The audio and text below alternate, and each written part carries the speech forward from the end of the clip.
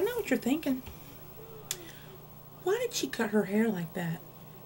Her head was already gigantic. Well,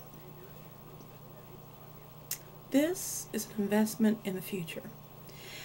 I went to get my hair cut on Friday, and this was my thinking. Cut it really short, shorter than you normally would. And that way, if you can't go back before your surgery or a little bit after, it'll grow into looking normal and it won't have that in between haircut look. So here we go. Here's my cut. Yeah, it's short. Too short for me. Or for me. But we're calling this planning for the future. So I just wanted to share that with you. And I hope you have a good night. And I'll talk again soon. Bye-bye.